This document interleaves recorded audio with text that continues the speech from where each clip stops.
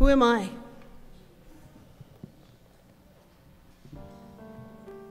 I am no one except that He, in His mercy and His grace, came and took a piece of clay and fashioned it into a vessel. And in that vessel, He put His living water. That's who I am. When you all say you want to praise God that you woke up in the morning, and you want to praise God that you woke up in your right mind, and you want to praise, where's that little microphone? I'm sorry, I'm not used to being in church.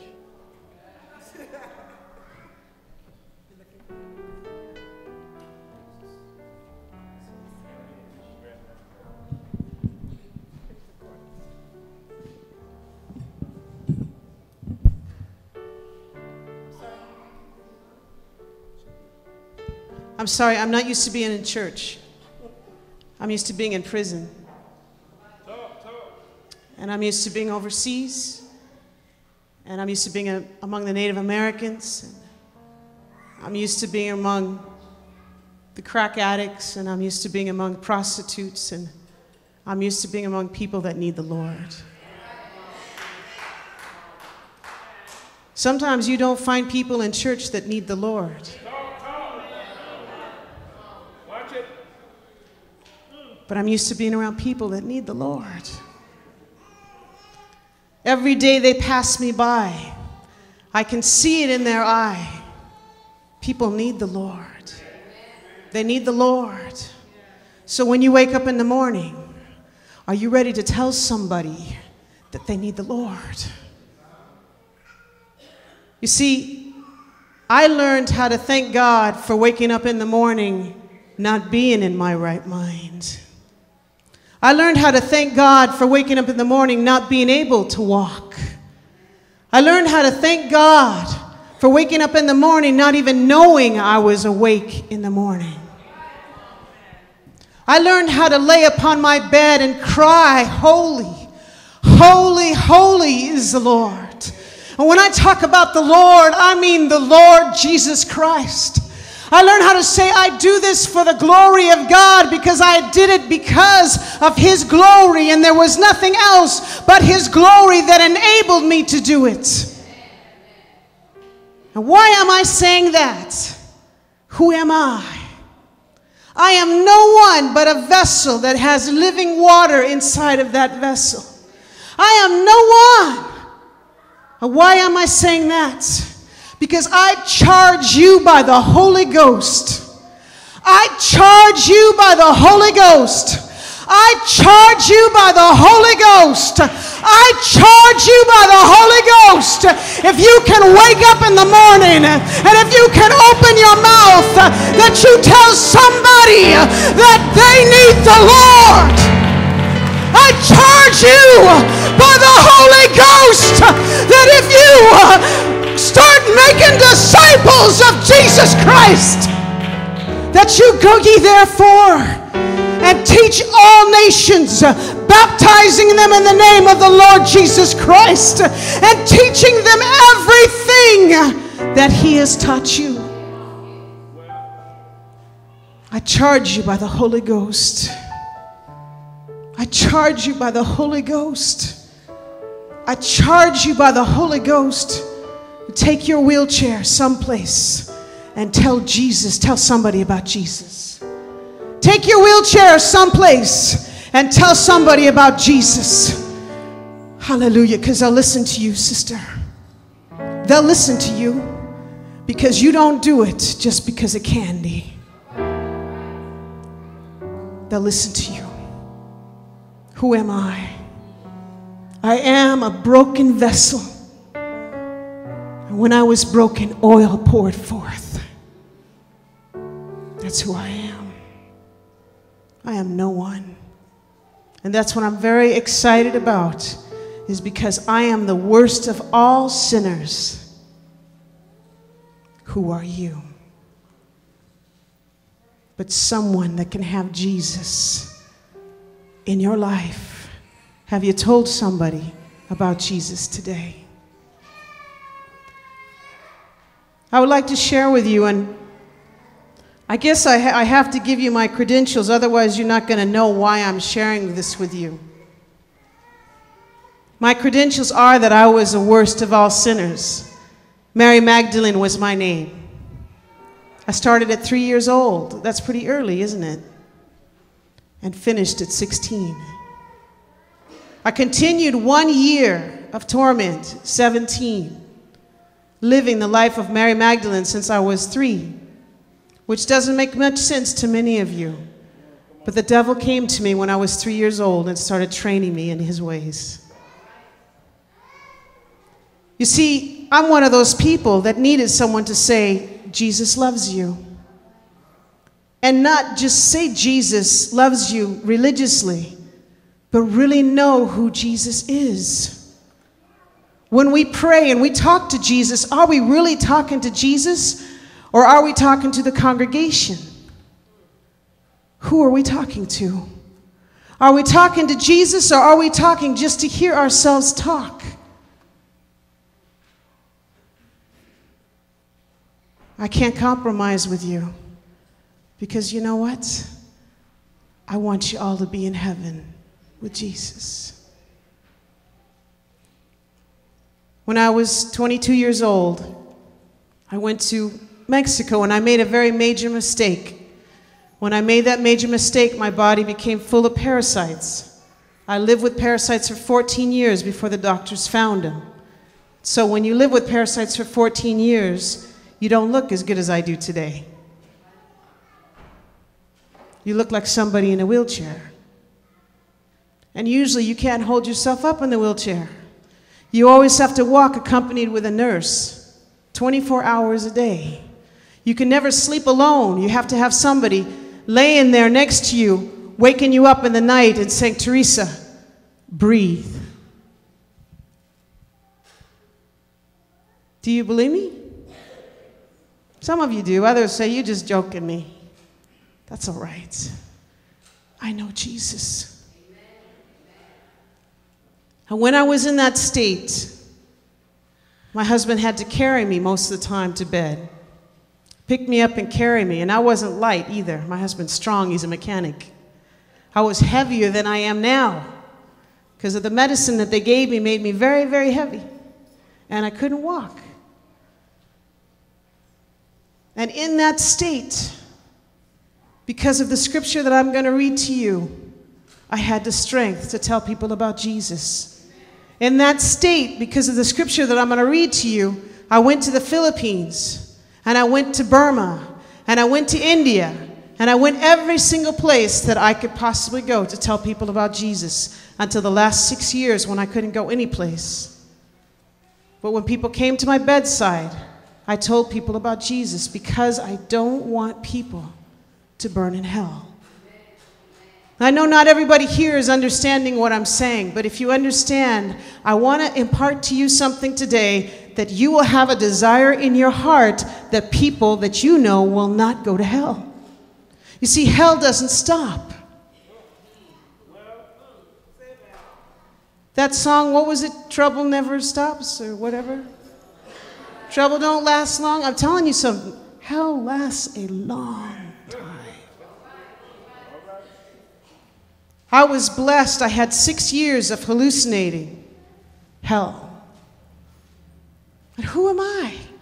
I was a missionary. I didn't deserve that kind of treatment, now did I? When you sing and you stand and you sing that song, I say, yes, Lord. That song breaks me up. Do you know what that means when you say yes?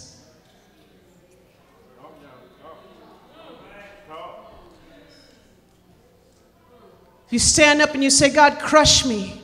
Make me into powder. Make me just like you, Jesus. Make me so that other people will see you, Jesus. Oh, aren't we glad that we pray those prayers when we just become born again? Because I wanted to renege and say, God, I really want to take this prayer back. He said, Teresa, it's too late. I'm answering your prayer. People of God, please, please, please look for the power of God in your life. Please. There are so many of you in this room. But where are you when I'm in the Philippines? I've never seen this many people come to the Philippines as missionaries. I've never seen you in the prisons. Where are you? I've never seen you in the old folks' homes. Just me and a bunch of kids. Where are you? Where are you? I'm not saying that you're not doing something. I'm not condemning you. I'm just saying, come on and go with me. And when you wake up in the morning, thank God that you can wake up in your right mind. And thank God that you can wake up feeling whole. And thank God that you've got a mouth that can say somebody loves you.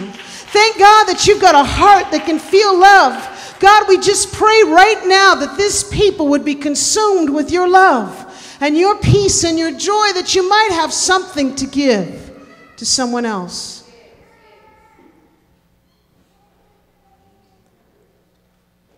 Isaiah 26.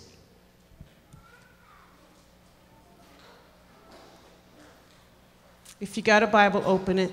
Let's all read it so we all know what it says.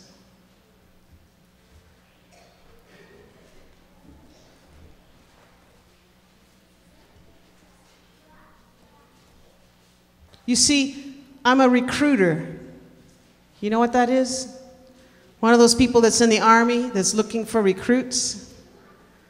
Recruiters are strange people. They're not just like normal people. Every time they see someone, they just want them all to join the army. And I'm not asking you to come and be a part of our ministry. I'm just asking you to realize that you're in the army. That's all I'm asking. I'm not asking for anything, really. You can go to college. You can go any place. I'm just asking that you would go ye therefore. That's all I'm asking, because that's what our Jesus asked, is that we would go therefore. Isaiah 26, it says, Lord, thou wilt ordain peace for us. Verse 12, for thou also hast wrought all our works in us. O Lord our God, other lords besides thee have had dominion over us, but by thee only will we make mention of thy name. They are dead, they shall not live, they are deceased, they shall not rise. Therefore hast thou visited and destroyed them and made all their memory to perish. What I'm here to tell you is that the Lord can ordain peace for you. If you're not in peace physically, if you're not in peace mentally, if you're not in peace somehow, He can ordain peace for you. But the thing that the Lord spoke to my heart this morning that all of us would know is this scripture here. For thou hast wrought all our works in us. When we talked about beauty for ashes, and I should read that scripture so you know what we're talking about. It's in Isaiah 61. The Spirit of the Lord, verse 1, the Spirit of the Lord is upon me because the Lord has anointed me to preach good tidings unto the meek. He has sent me to bind up the brokenhearted. God is sending you. He wants to send you to bind up the brokenhearted. I can hear somebody say, well, I'm not ready for that. You're right. You aren't ready for that if you say that. But please, can we get ready for this? Can we get ready for the whole Word of God? Can we get ready for the whole Bible? Can we get ready for the fact that it will not just pass through our pastor or our pastors or our deacons, but that we also might be a part of the go ye? Can we get ready? Is anybody here this morning? When it's that quiet in prison, you're in trouble, boy. If they're not saying amen, you better get ready and look for the door. Of course, I always put you in there, you know, with the door farthest away from you. I've never been able to figure that one out.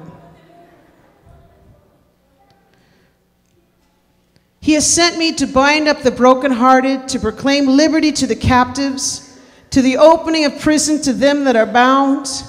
Christians, are we in prison?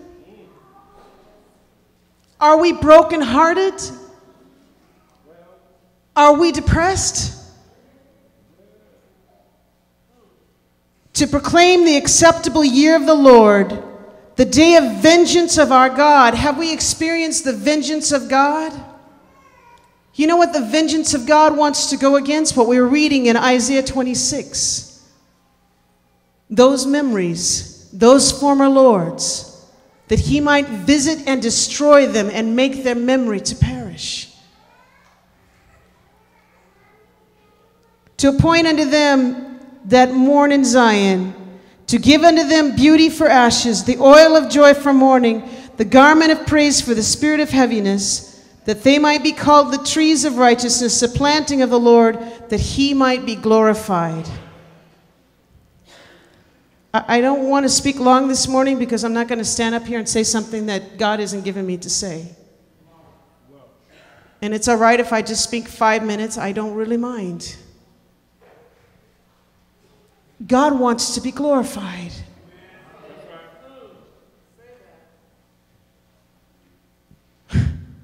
I'm talking to you, but I don't feel it penetrating in your heart. God wants to be glorified. He wants a people. In Ezekiel 36, he says, I have called you out from among the heathen, where you've shamed his name. He wants a people that will no longer shame his name. In Ezekiel 36, it says, you had a heart of stone. I'm giving you a heart of flesh. I will place my spirit upon you, and I will cause you to walk in my ways. He wants to be glorified. That's why he wants to take your ashes. He wants to be able to stand, and he wants to be able to say to the Satan, he says, hey, have you seen my servant Nicole?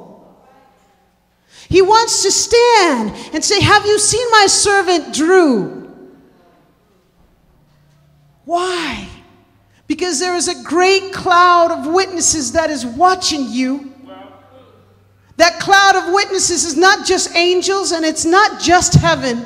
It is heaven saying, I'm looking for the time that Joanne is going to grab on to what I'm saying. I'm looking for the time that somebody is going to pick up that torch and start glorifying God. And when people look at your life, which is a living epistle to be read of all men and women, they're going to see Jesus. We need to see Jesus. The Greeks came to the Jews and said, sir, we would see Jesus. When you look in the mirror, do you see Jesus? Or do you see ashes? Do you see the beauty of the Lord and the beauty of holiness? Or do you see ashes? I just feel the Lord compelling and drawing. He says, you know, Israel, oh Israel, how I wanted to gather you in my wings. He's saying to his people, I want to gather you. Yes, God's not saying you're doing the wrong thing. He's not saying you're a bad person. He's not saying anything like that. He's saying that this is the acceptable year of the Lord. This is the time that I would be glorified. He's saying there's a time, church, that we have prayed, and we've prayed, oh God, you know, do this in my life, do that in my life. Oh God, I want this. Oh God, I want that. He's saying it's time to be glorified. It's time that I might be glorified. He's saying, church, you're talking about how it's the last days.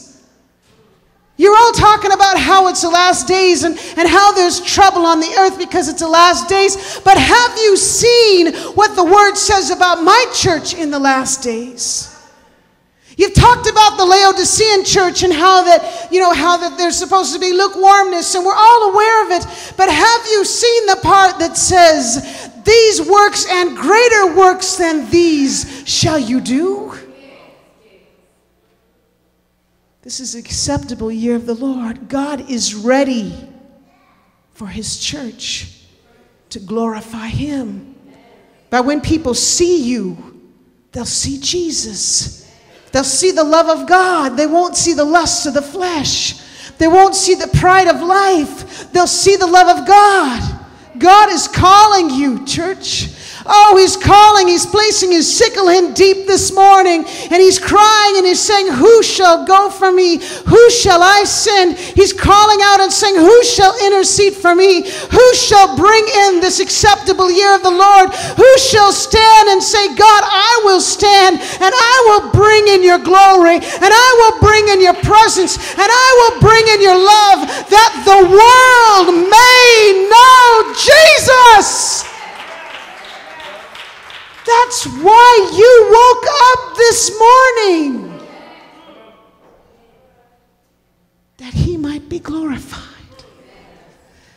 That's why He wants to give you beauty for ashes. That He might be glorified. Oh, church, can't you hear the Holy Ghost this morning digging deep within you? Desiring to be glorified, desiring that He would come for a church and a bride without spot or wrinkle and without ashes. How do you get out those spots and the wrinkle? You get out the spots with a little bit of friction, a little bit of fire. You get out the wrinkles with an iron, a little bit of fire. Well, you dry clean your clothes. A little bit of fire, a little bit of heat. Allow God to bring the heat in your life. Bring up the dross. Allow Him to take it. Don't make an excuse, well, I was born that way. Oh, who cares how you were born? That's why He said you'd be reborn. That's why He said He'd make you a new creature. He's made me a new creature twice over. He's made me a new creature. He took this vessel and He formed it and He shaped it.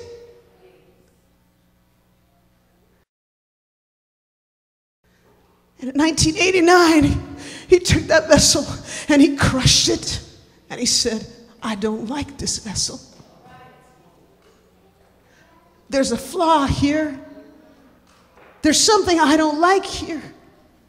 And He crushed it. And He started shaping it and making it again. And I've learned a lesson. I do jump high, and I do dance, and I do shout. But I learned a lesson. Only you can wade in the water.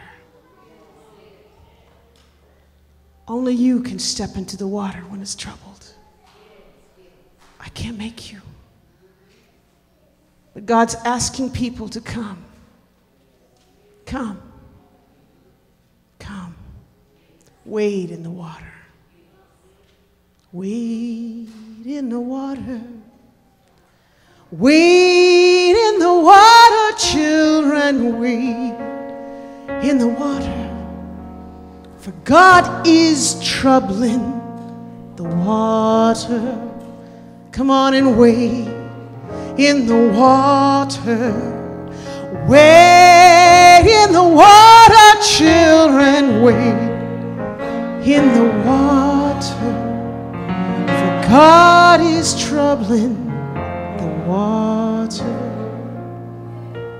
Do you have faults in your life? Do you have weaknesses in your life? Confess your faults one to another. Pray for one another that you might be healed.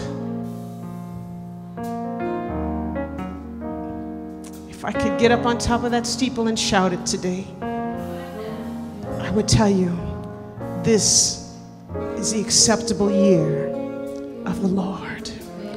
This is the year that God wants to be glorified in you. Amen.